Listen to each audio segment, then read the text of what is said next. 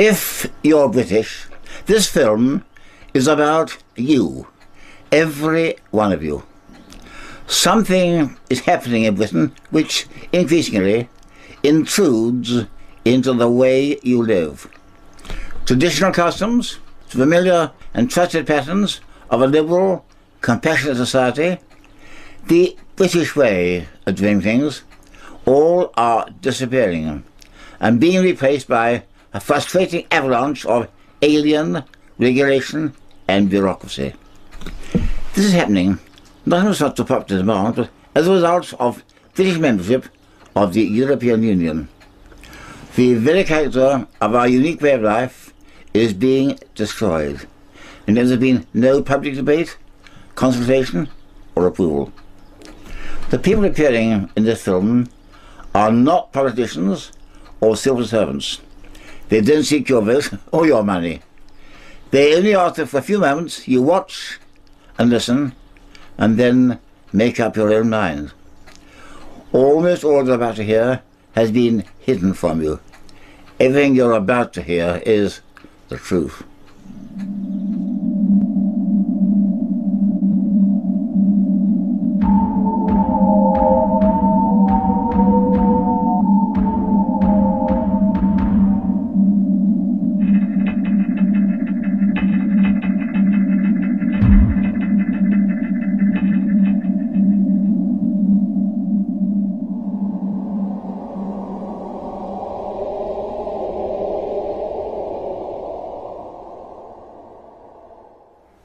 For the last 34 years, British politicians have been hiding from you the fact that they've been handing over the governance of your country to Brussels. This film shows how close they are to completing that process. In 1972, the British people were told that they were joining something called the Common Market. They were assured by Prime Minister Edward Heath that this was just a trading arrangement and involved no loss of essential national sovereignty. In this, the British nation was seriously and deliberately deceived. Today, as a result of that 1972 arrangement, British national identity, a British government, and British independence are about to be sacrificed. Britain is to disappear within a European federal state, and the British people are to be governed from Brussels by unelected foreign officials. A succession of British politicians have continued that 1972 deceit and secretly stripped Britain of self-government. Details of this whole process have been suppressed and kept from you. Most people in Britain haven't a clue as to what is happening. Christopher Booker explains why.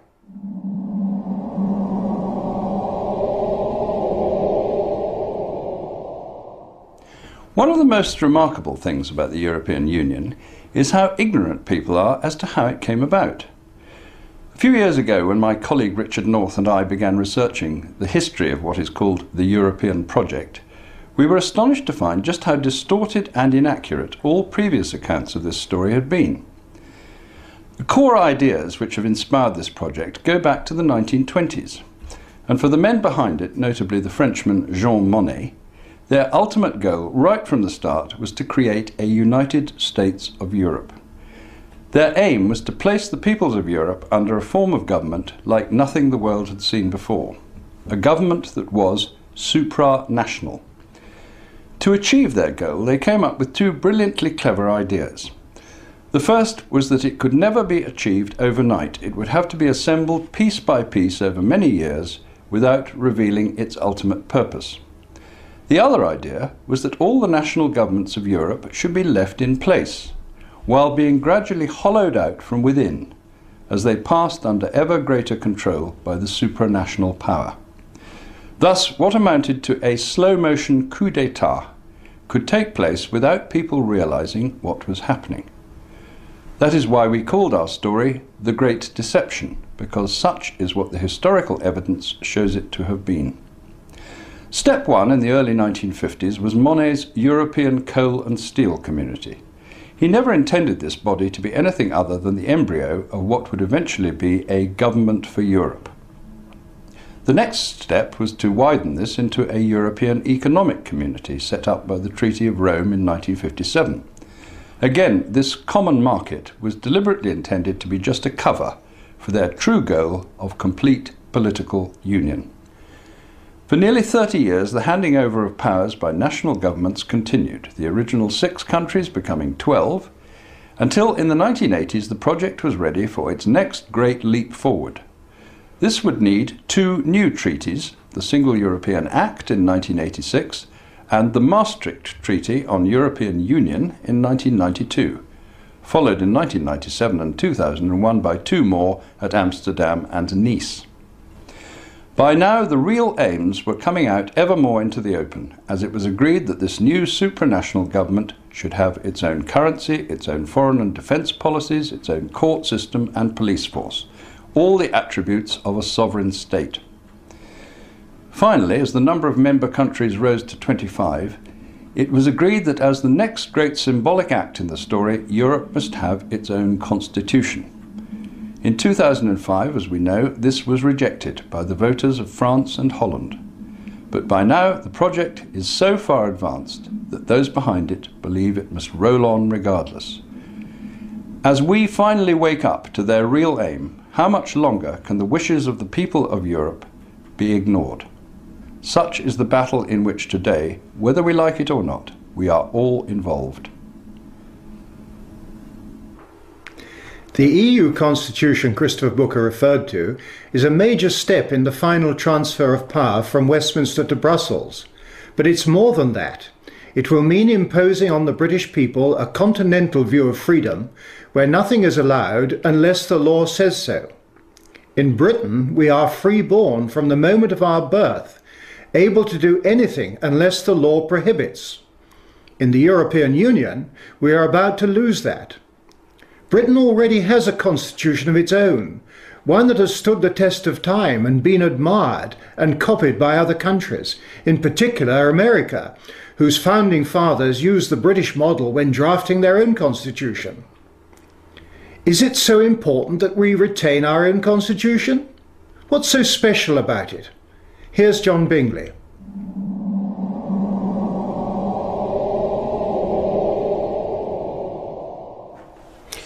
A constitution should define the relationship between the governance of a nation and its people, setting limitations on power and providing the people with safeguards that protect them by securing the means of redress and remedy.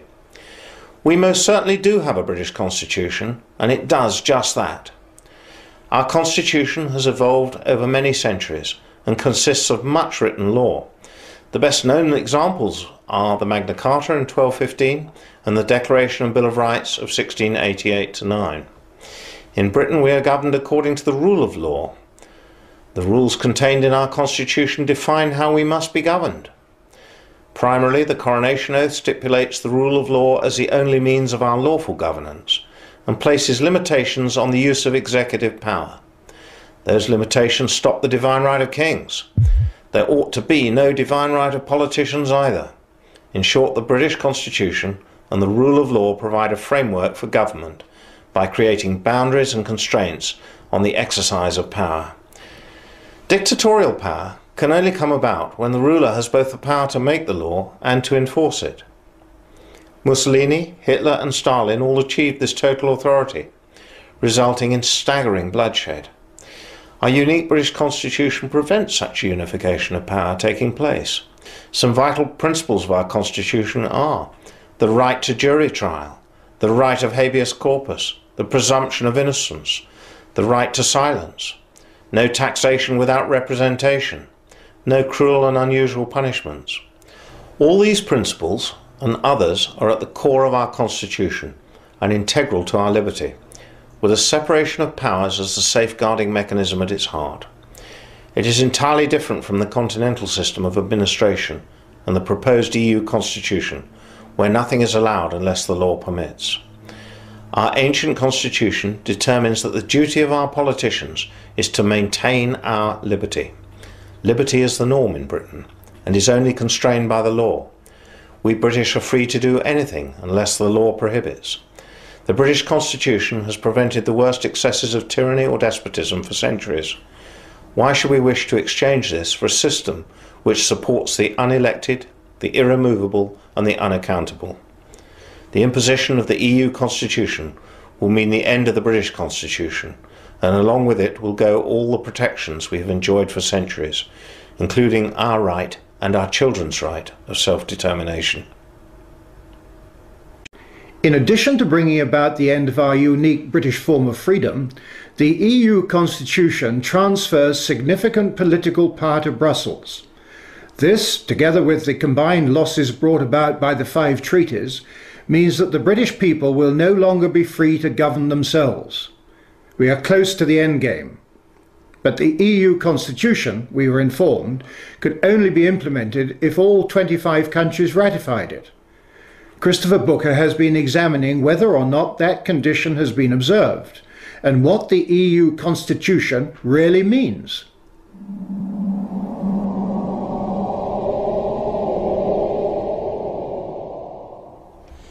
It was in the late 1990s that the political leaders of the European Union began to talk about the need to give Europe a constitution. For decades they had been proceeding with their plan to assemble a supranational government for Europe by stealth. But they had got so far, they now felt, that concealment was no longer necessary. If the United States had a constitution, so should the new United States of Europe. In 2002, delegates from 25 countries met for 15 months in Brussels to draft the new constitution, very much guided by their chairman, Giscard d'Estaing, the former president of France. It then took their governments another year to agree on the final text, this huge document here. The original American Constitution had just 7 articles. This Constitution for Europe contains 448, which originally covered 800 pages. In some ways, this constitution is just another treaty because it incorporates all the earlier treaties, but it makes the intention to set up a European government much more obvious than ever before. It gives the European Union, the Union as they now call it, pretty well all the attributes of a fully fledged state, with its own flag, its own currency, its own foreign and defence policies, its own courts and legal officers, its own federal police force. It gives the Union for the first time its own legal personality, with the right to behave on the international stage just like any sovereign government. It recognises for the first time in a treaty the principle that the laws of the Union are superior in every respect to those made by national parliaments and courts. It marks a further massive handing over of powers from national governments to the central government in Brussels. It greatly extends the areas of life where Brussels has the power to dictate policies and laws. It also reduces almost to vanishing point the right of national governments to veto laws which they do not consider in their country's interests. It includes all the 54 articles of the so-called Charter of Fundamental Rights, the document which we were told by a British minister would have no more legal significance than a copy of the Sun newspaper or the Beano. What this document confirms, in short, is the desire to set up a supranational government which is not elected and which the peoples of Europe cannot call to account or dismiss. It marks the transformation of Europe, in effect, into a one-party state. Yet this is what the governments of Europe agreed to in our name in 2004. Only in 2005, when it was rejected by the voters of France and Holland, did the plan to impose this constitution on us all at last run into a mighty obstacle. For the moment, it has been put on ice, but there are plenty of people at the top in Europe who are looking for ways to bring it back onto the agenda. Meanwhile, they are already pushing ahead with many of its contents, from a European space programme to a common defence policy, just as if their constitution was already legally in force. They are not going to give up. The EU Constitution sweeps up those few areas of governmental power that still, just about, remain British. But what about our economy? Whoever controls the currency controls the country, and at the moment we still have our own currency, the pound sterling. Signing up to the EU Constitution would undoubtedly increase the pressure on Britain to enter the single currency. This would mean Britain's economy being controlled by the foreign bankers of the European Central Bank in Frankfurt. Ian Milne has been looking at EU economics.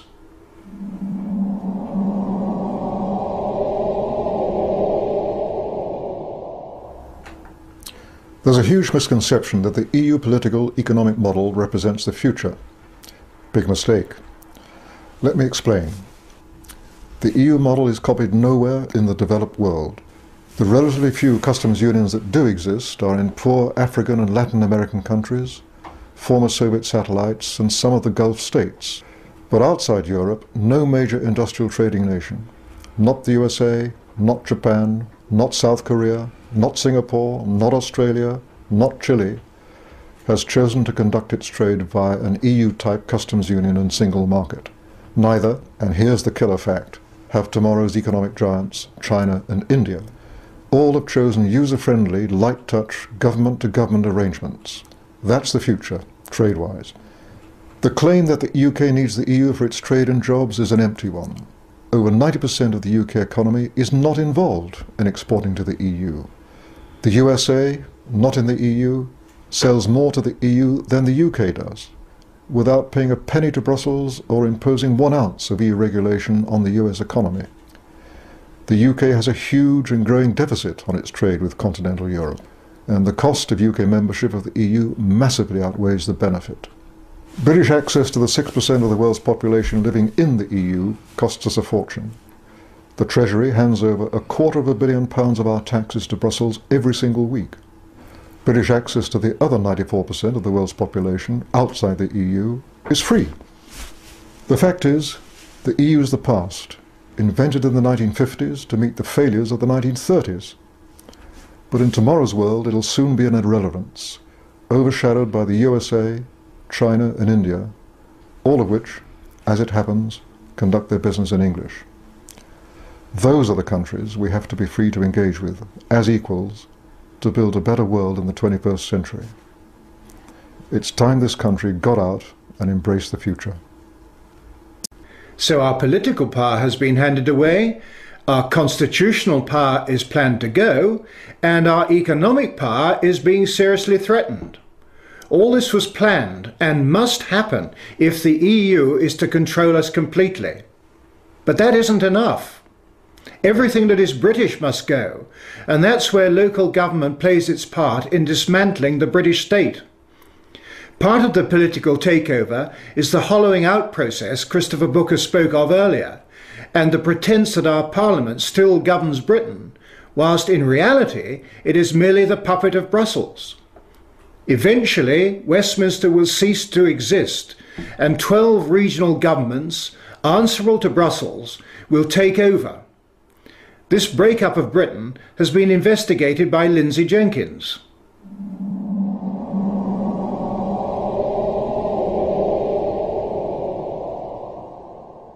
For generations, we in the United Kingdom have enjoyed democratic local government.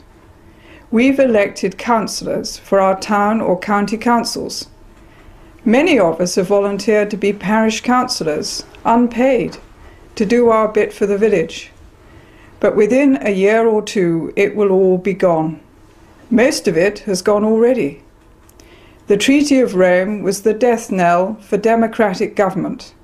Today, county, borough and parish councils are all giving way to regions, to sub-regions and sub-sub-regions, the European Union's system of local government.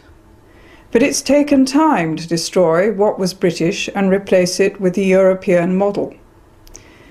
John Major began the rot with government offices in the regions, new divisions, never before known in this country. But when Tony Blair won that landslide victory in 1997, the destruction accelerated. London, Scotland, Wales and Northern Ireland now have their own elected assemblies. The one in Edinburgh is grandly called a parliament. They may think they have a large measure of independence and freedom, but each is just a region in the European Union. And what about the rest of England? That's divided into 8 regions, the South West, the South East, the East Midlands and so on. but with appointed assemblies. When people in the northeast gave a resounding thumbs down to an elected assembly, the appointed assembly just carried on regardless. But assemblies don't matter. Elected or not, they're just wallpaper. One assembly member told me that he got his massive pile of papers just days before a meeting, and he had no real idea of what was going on. Only the few who drive this process know. They're the assembly officers, the permanent staff, confident, powerful, professional. They're the real power brokers. It's a charade of democracy. The new regions are getting more and more power. Planning. How we can use our land, British land, has already been removed from elected local and county councils and is directed from Brussels. Every region's plans now have to fit into the Brussels plan. Soon it will be the turn of the police and their new super regional forces. Will they answer to the European Union's police force, Europol, in The Hague? Soon London will be just a regional capital and not a focus of the nation state, because there won't be a nation state, just a collection of European regions. Britain will have disappeared. As you have seen, since 1972, the balkanization of Britain into 12 EU provinces has continued apace, so that today the process of deconstructing Britain is almost complete. And there is nothing our politicians seem willing to do about it, albeit that it is in defiance of our own constitution. So, is this the end of Britain and the right of the British to govern themselves? Is EU membership, as some would have you believe, inevitable? And is there an alternative to being part of a European federal state? Well, here are two views of the future from two very different standpoints. First, Ian Milne again.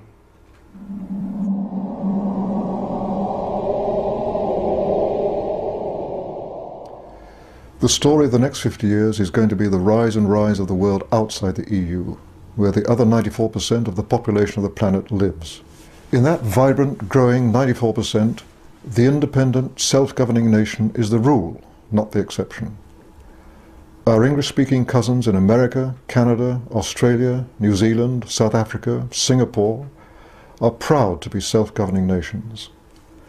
The world's second biggest economy, Japan, is proud to be a self-governing nation. So are those coming superpowers, China and India. For all these countries, big and small, the idea of surrendering the power to govern themselves, as Britain has done, to a supranational bureaucracy, and a corrupt one at that, is literally incomprehensible. We're the third biggest trading nation in the world, ahead of Japan, and the fifth biggest economy in the world. We're the headquarters of the Commonwealth, that voluntary association of English-speaking, self-governing nations, with members on 6 continents and almost a third of global population. So the claim that we'd be isolated outside the EU is pure, unadulterated nonsense. Just think of the benefits of reclaiming our independence by leaving the EU and joining that growing 94% of the world. First, trade. We already do 50% more of our trade outside the EU than with the EU. And our exports outside the EU are growing faster than our exports to the EU.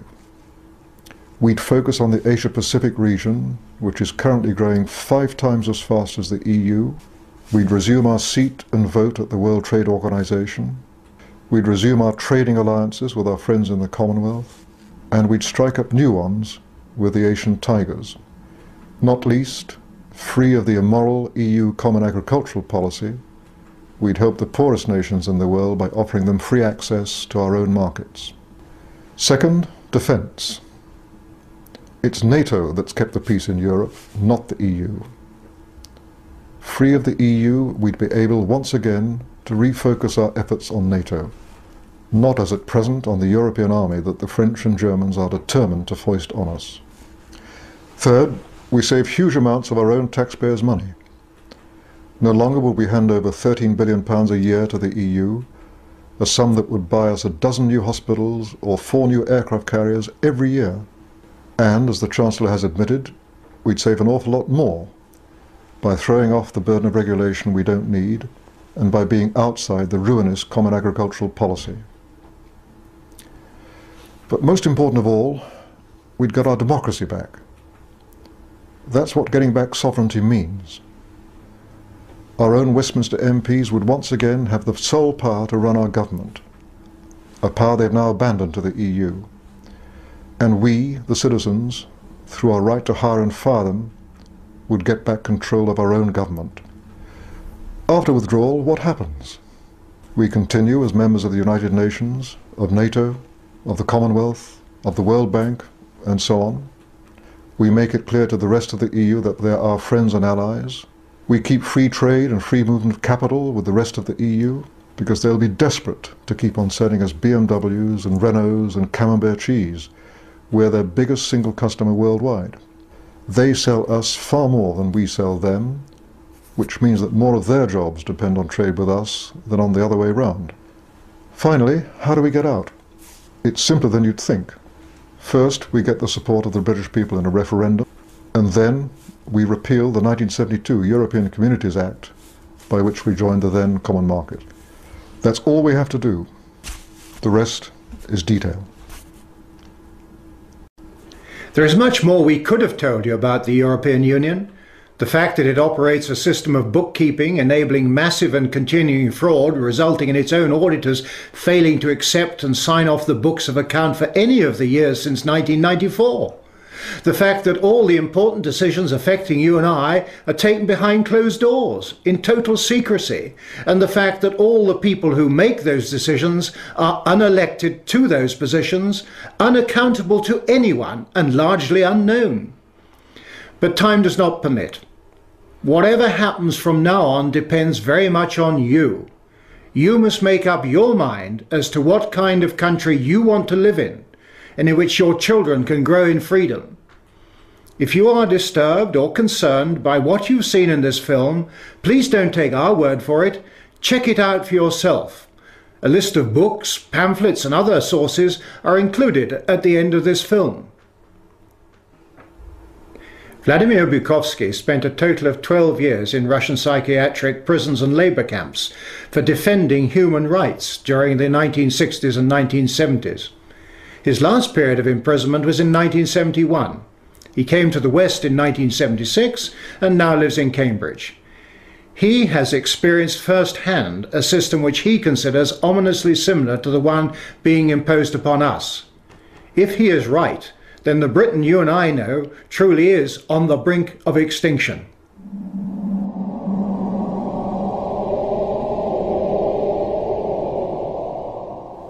It is really puzzling to me that having just buried one monster, the Soviet Union, another remarkably similar one, the European Union, is being built. Exactly what is the European Union? Perhaps by examining the Soviet version we can get the answer. The Soviet Union was governed by 15 unelected people who appointed each other and who were not accountable to anyone. The European Union is governed by 24 people who appoint each other, meet in secret, and are not accountable to anyone, and whom we cannot sack. One might say that the EU has an elected parliament. Well, the Soviet Union had a parliament of a sort too, the Supreme Soviet. We just rubber-stamped the Politburo decisions, pretty much like the European Parliament does, where speaking time in the chamber is limited within each group and often amounts to 1 minute per speaker. In the EU, there are hundreds of thousands of bureaucrats with their huge salaries, their staff, servants, bonuses and privileges, their lifelong immunity from prosecution, which is simply shuffled from one position to another, no matter what they do or fail to do. Is this not exactly like the Soviet regime? The Soviet Union was created by coercion and very often with a military occupation. The European Union is being created admittedly not by armed force, but by coercion and economic bullying. In order to continue to exist, the Soviet Union spread itself further and further. The moment it stopped spreading, it started collapsing. And I suspect the same is true of the European Union. We were told that the purpose of the Soviet Union was to create a new historic entity, the Soviet people, and that we must forget our nationalities, our ethnic traditions and customs. The same seems to be true of the European Union. They don't want you to be British or French, they want you all to be a new historic entity, European, to suppress all your national feelings and live as a multinational community. After 73 years, the same system in the Soviet Union resulted in more ethnic conflict than anywhere in the world. In the Soviet Union, one of the grand purposes was the destruction of the nation state. And that's exactly what we observe in Europe today. Brussels intends to absorb nation states so that they should cease to exist. Corruption was built into the Soviet system from top down, and so it is in the EU. The same endemic corruption activity that we saw in the old Soviet Union has flourished in the EU. Those who oppose or expose it are silenced or punished. Nothing changes. In the Soviet Union, we had a gulag. I think we have a gulag in the European Union also, an intellectual gulag known as political correctness. When anyone tries to speak their mind on questions of race or gender, or if their views differ from those approved, they will be ostracized. This is the beginning of the gulag, the beginning of your loss of freedom. In the Soviet Union, they told us we needed a federal state to avoid war. In the European Union, they are telling you exactly the same thing. In short, the same ideology underpins both systems. The EU is an old Soviet model presented in Western guise. But again, like the Soviet Union, the European Union has within itself the seeds of its own demise. Unfortunately, when it collapses, and it will leave immense destruction behind, and we will be left with huge economic and ethnic problems. The old Soviet system was incapable of reform, so is the European Union. But there is an alternative to being ruled by those 24 self-appointed officials in Brussels. It is called independence. You don't have to accept what they have planned for you. After all, you have never been asked if you wanted to join. I have lived in your future, and it didn't work.